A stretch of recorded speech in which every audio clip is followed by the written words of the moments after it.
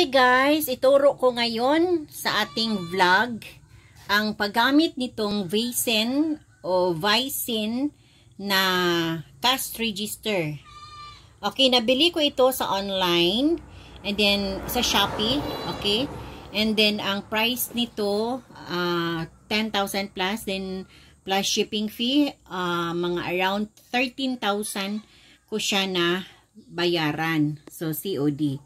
So, dyan, merong monitor dyan sa harap para sa customer. And then, dito, ito yung mga pipindutin natin. So, nakita nyo, merong mga blue dyan, department yan. Then, yung mga numberings. Then, may total, may cash. And then, merong multiply, kung ilan ang bilhin. And then, kung nagkamali, i-modify mo lang, back ka. Then, kung may nag-cancel or cancel mo lang siya. So, ngayon, meron itong papel. Okay? Ang papel niya is thermal paper. So, wala ng ink, wala ng, ribbon, kundi thermal paper lang ang bilhin nyo.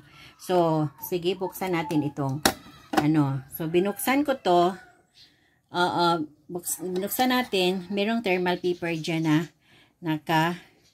nakalagay. So, kung magbili ho kayo ng cash register, dapat meron din mga thermal paper na bilhin ninyo. Kasi thermal paper ang gamit dito. And then, kung gusto nyo na ayaw nyo mag-print, luwagan lang ito. Ilusin nyo ba? Pero gusto nyo nga bigyan ng resibo ang customer, idiin nyo to. Idiin para mag-print siya. Okay, halimbawa, ang customer ay bumili ng 8 pesos 8 pesos na egg. Tapos, ang binili niya is 4. So, diba, pinindot kong 8, then multiply to 4. So, daan tayo ng department. Always daan ng department, guys. Okay? Kahit sa alin dyan or saan dyan na blue, color blue nga department, pwede nyo pindutin. Basta daan kayo palagi ng department. Okay, meron na dito sa monitor 8, no? 8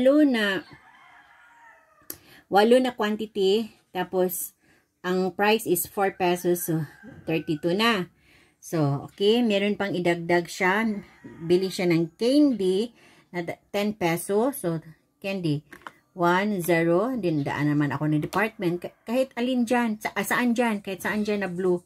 Oo, for the purpose lang siya na, kung itong blue kasi, department, kung gagamitin nyo ito na, parang program ba, na merong encoding nyo na mga items, as nilagay nyo sa mga department. Kasi ito, pagbili ninyo ito, meron itong CD. So, pwede nyo gagawin yan. Pero sa akin, ayaw ko na ma-encode. Gusto ko easy lang. So, any department pwede rin pindutin. So, wala nang Kasi, ito na cash register is depository lang ito. So, ngayon, bili naman siya ng shampoo. Tag 6 ang shampoo. Then, multiply into 5. Okay, daan naman ako department. So, ngayon, ang total, pindutin ko itong total. So, ngayon, ang total na babayaran niya is 72. Okay, 72. So, 72 ang babayaran niya. And then, ang pera niya, guys, is 100. So, ipindot ko itong 100. 100. Okay. Then, pag pindot ko sa 100, ipindot ko na ngayon ang cash. Okay. Para mag-open itong kaha natin. So, nag-open siya. And then, pag-open niya, sabay nag-print ng resibo. So, ang resibo niya, guys, is ito, nakasulat yung mga item na binili niya. And then, 100 ang pera. So, ang change niya is 28, and nakalagay dito, VAT invoice includes 0% generated niya. This report is generated from a special purpose machine and not valid as an official receipt. For the purpose lang siya na resibo para may guide ang customer na magkano ba ang kanyang nababayaran at saka na na punch ba lahat ng mga items. Okay? So, yun. So, dito, na-open na kasi yan siya. Dito sa ating ating depository, yung yan, tawag kasi nito is depository lang. Hindi siya pang, yung pang professional na, talaga na may POS or POS para sa yung mga program, ganyan, na automatic na mag-analyze yung magkano ang VAT, parang ganyan. So, yun, sa na talaga yan sa system. Pero ito siya guys, hindi siya ganun. Pang lang siya, simple lang siya, pang depository na makaprint ka ng resibo, maka-compute ka ng magkano ang na bili nila, tapos merong monitor dyan, and then merong lalagyan ng peras. Dito sa paper bills, may 4. So, 1, 2, 3, 4. Pili ka lang kung saan dito ang ilagay mo yung 20, 100, 50, ganyan. Ikaw na magpili, 4 siya. Then, dito sa coins, may 5. So, pili ka lang piso. Saan mo ilagay yung piso, 5 peso, 10 peso, yan. So, yan siya. So, ibalik natin na. So, yan siya guys, kasi kunwari, nag-change na kasi ang change, diba, 28. Okay, 28. So, kunwari, mag-change i-change natin, ibigyan natin ni customer. So, ngayon, ibalik na natin pag close. And then, dito, kunin mo yung resibo. Oo, para ibigay mo sa customer. Ito, ganyan lang. Ganyan lang siya. Diba? So, meron ng resibo ang customer. Okay. So, yun lang. Ganito lang ang paggamit ng Veissen Cash Register, guys. Okay. So, yung gusto na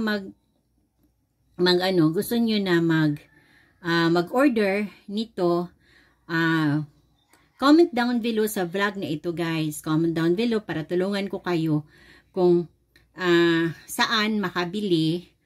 And then, ipadala direct sa inyo. No? Then, ang money, ipadala lang ninyo sa, basta, yun na lang, either COD or sa GCash, sa Palawan, or kahit anong remittances ang pwede nyo padalhan sa bayad. Tapos, meron pang isa, guys. Kung gusto niyo na ayaw niyo mag-print ng resibo sa customer kasi 'di ba kung palagi na lang tayo mag-print din ng resibo. Okay, malagi tayo nag-resibo, so madali lang maubos yung natin, yung thermal paper. Okay? So may mga customer kasi na ayaw na ng mga resibo pa. So pwede niyo na to paluwagan. Okay? I-loosen niyo to. Okay? I-pull niyo to, i-pull. Yan, i-pull nyo. So, na siya? Maluwang na. So, loose na siya, no? So, hindi na yan siya mag-print ng resibo. Pero, makagamit ka pa rin sa kaha, sa cash register, sa ganun pa rin na makita yung magkano, ilang quantity na, magkano na ang babayaran, magkano na ang, basta dyan, makita na agad. Kahit ginalos nyo to. Oo. Pero kung gusto nyo na ibigyan ng resibo ang customer, so, idiin nyo to para mag-print yung resibo. Okay? So, dyan sa harap, merong monitor dyan para makita ng customer kung magkano ang babayaran nila total and then magkano ang change. Ganyan. So, ang dito pala guys, ito guys, nilagay ko siya sa cell. Di ba merong lock? Okay, merong lock, cell. Itong susi ba? Lock, cell, X report, and Z report. So, palagi lang siya ilagay sa cell. Itong susi. Sa cell. Kung gagamitin nyo ho. Okay? Sa cell lang. Kasi itong X report, Z report, yan siya? The total cash, parang gano'n, hindi ko na yung ginagamit. Sa cell lang, sa cell lang ko na lang nilagay palagi yung yung susi. Okay? So, dito sa kaha, oo, meron ding susi to. So, pwede nyo i-lock. Okay, pwede nyo i-lock. Yan. Pwede din yung i-open. Oo. So, kung kunwari, mag-CR ho kayo, alis kayo ng in a while, parang ganun. So, i-lock nyo to, dali nyo tong susi, kahit hindi na nila ma-open yung cash register kung meron mang gumamit. Okay guys ha, so yun, ang brand nito is Veissen. So, makatulong ito sa mga bumibili ng cash register na ito kung paano gagamitin.